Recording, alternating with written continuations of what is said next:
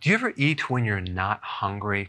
Now, I'm not talking about those people that are trying to gain weight. I'm talking about those people that are trying to lose weight. Now, one of the rules that I recommend in all my videos and my books is that you don't want to eat unless you're hungry, okay? And if you're not hungry, don't eat. But some people do still eat when they're not hungry for various reasons.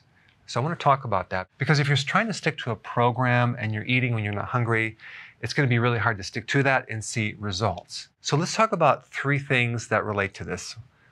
The first thing, and the most important thing, is being satisfied. We know that if you're on keto correctly and you're doing intermittent fasting exactly like you should, you are not going to be hungry. You're going to be very satisfied. If you are hungry and craving and you're not satisfied, that means you're just not doing it correctly. You need to keep your carbs lower. You need to fast longer.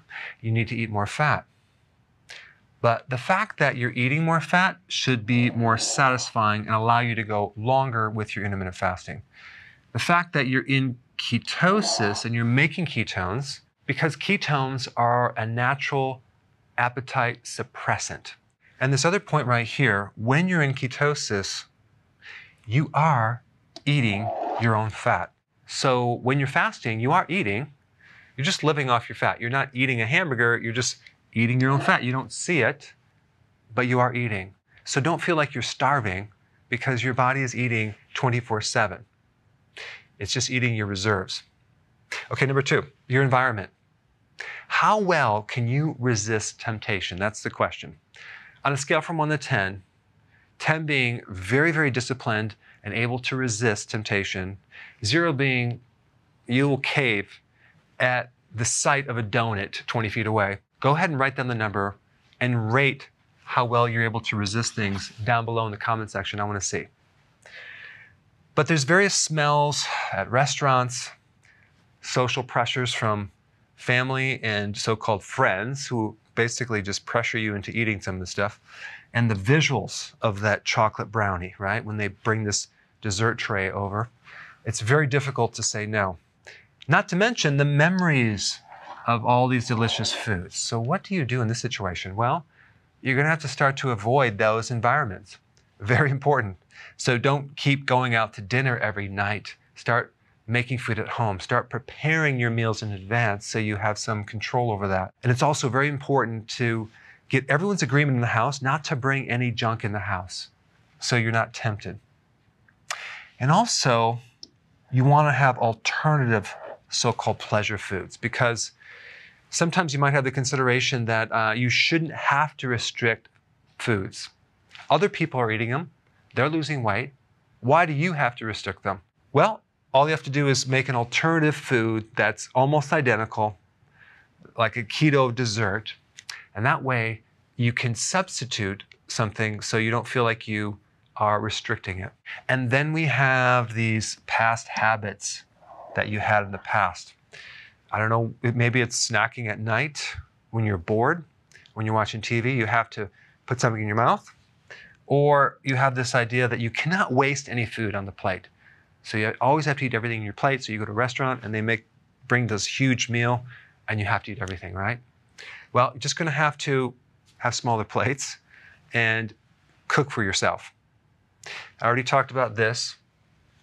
You have this consideration that I shouldn't have to restrict certain foods. Well, those foods have gotten you in trouble, so you do have to restrict them, but you can also have substitute foods as well.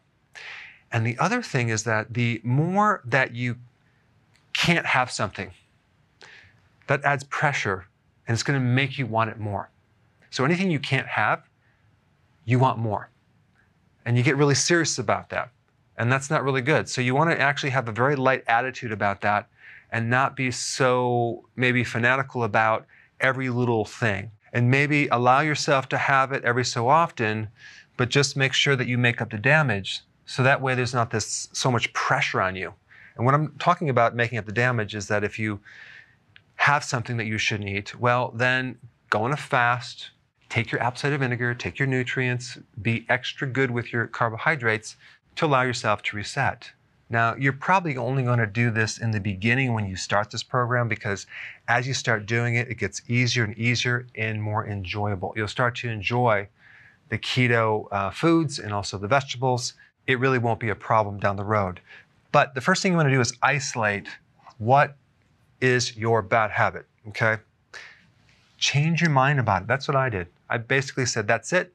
I'm done. I'm not going to do that anymore. I would go to the grocery store. This was my habit. I would buy celery and all these vegetables and everything. And I would also buy Pringles and Doritos and things like that and pizza. So I'd get home and I wouldn't eat the vegetables. I would have the pizza and Doritos. But in my mind, if I had these other vegetables there, I said, I'll eat healthy when I get older, okay? So I had to change my mind about that. Also, you have to use discipline. The thing about using discipline is that every time that you use discipline and you succeed by resisting something, you will strengthen your willpower to the point where it's stronger and stronger. Because what really creates a low willpower is the continual giving into your temptations. So using discipline will strengthen this thing over time, and you will be able to stick to the program and also not eat unless you're hungry. All right, thanks for watching. Hey, if you're liking this content, please subscribe now, and I will actually keep you updated on future videos.